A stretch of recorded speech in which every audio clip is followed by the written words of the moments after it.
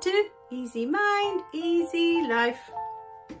Okay, it's been a while since I've been here making the videos for everybody. A lot has happened since the last few videos that I recorded. In the interim of all of that is that the fourth book is now with the publisher.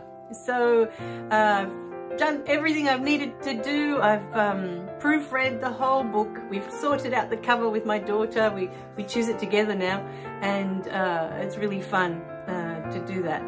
Actually, she's the one that chose the cover too, Easy Mind, Easy Life. So we chose it together. I tend to pick 5 or 6 that I really like, and then I put it to her to pick the ultimate one, and she always picks, yeah, the one that's spot on. This time I was actually down to 2, and it was really hard to choose between the 2. But yeah, we picked the right one, so it's been really exciting. I can't wait for that to come out. The good news is that with the new book, we actually get 50 ebooks that I can give away. So once they come out, it's all done. It'll probably be closer to October, but you know, it's a few months away.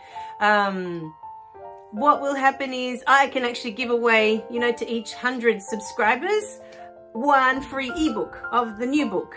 And then from there, I guess, you know, people can decide that if they want to read the others. They're all different. You know, I go through it and I think, oh, because we keep evolving, we keep changing as we grow into more, right? So the first book was really my view of, you know, my past. I wanted to write down all the events of my past and really understand the gifts of why I had to go through all of those things. So that's basically the first book.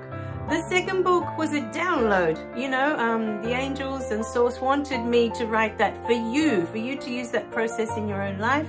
Again, it's the next level to how I finished the first book, you know. There's a different level of awareness happening in that second book. The third book is really beautiful. It's just meditations, you know. They're just little, each page has one meditation that you can sit with for that day and let it fill your heart with the simplicity of that meditation, you know, of how simple this life really is.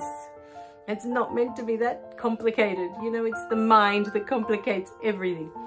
The fourth book, a lot has happened since I've written the first 3 books, and the third book was kind of in the middle of all of the experiences I was going through that are now in the fourth book. You'll see in the fourth book it talks about me being in the middle of writing this third book, because that one was only published in December of last year, and it's what, June, July now, August.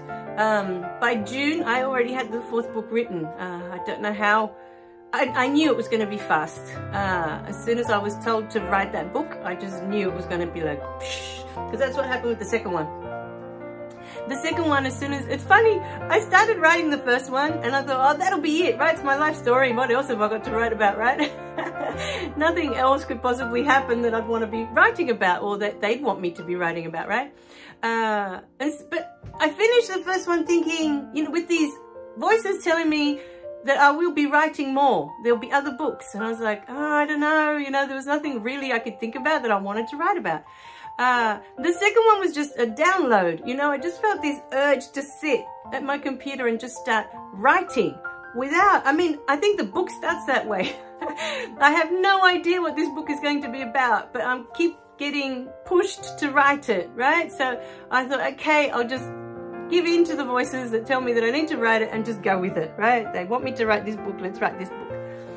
The third one was pretty much the same. I kept getting all these little meditations, all these little ideas, you know, throughout the course of the next 2 years after I wrote The Covered in Yucky Mucky Mud. And I had this notepad, and I would, everywhere I would go, because the ideas sometimes come randomly when I'm not expecting it, you know, for books, and I have to write it down. So I'm constantly now used to walking around with a notepad. And it was my dear friend in New Zealand, when I was sharing all the beautiful experiences I was having in the last 2 years. I remember one day I shared something with her and she said to me, oh, she said, you so have to write a book about this, you know, because every time I would share with her, we would just feel like we were in so much love, you know. it just made us feel so happy, and it would just fill our hearts with so much love. We felt so expansive, you know, through all these beautiful experiences that I was having. And so, you know, things happened. And then I was asked to, you know, I had a special guide that came in towards the end of last year, or beginning of this year. I'm trying to think now. No, beginning of this year was the new guide that came in. And I was told, you know, I was shown in the Akashic Records a book with blank pages, and she told me I needed to start writing again. And I thought, okay.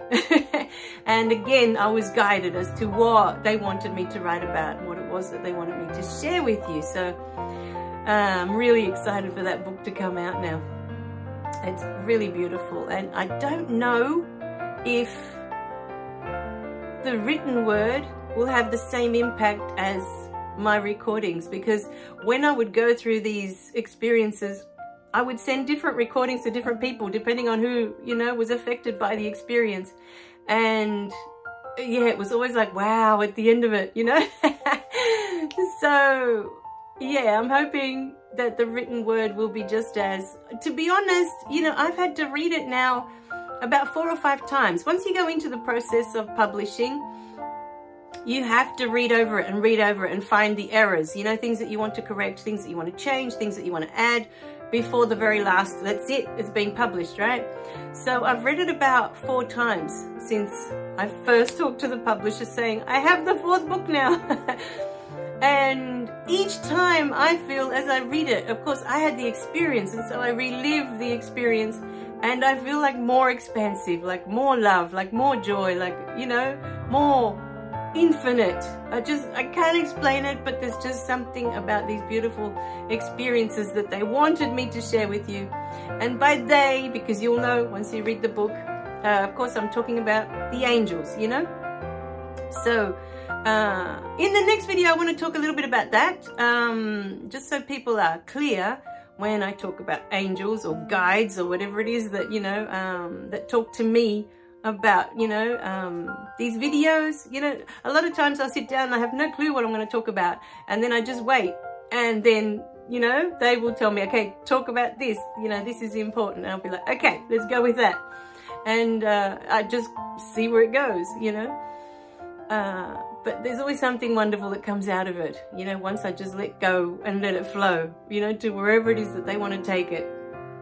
So yeah, let's talk about what angels are to me, how I understand them, guides, all of this. And it's basically what the book is about. It's helping you understand that we all have guides, right? I call them angels, or specific archangels that I work with. I see them a certain way, but we all have guides. So let's talk a little bit more about that in the next video, because that's what the whole new book is about. It's very exciting. And yes, remember to click like and subscribe so you don't miss any of the messages, and I'll see you in the next video. Bye for now.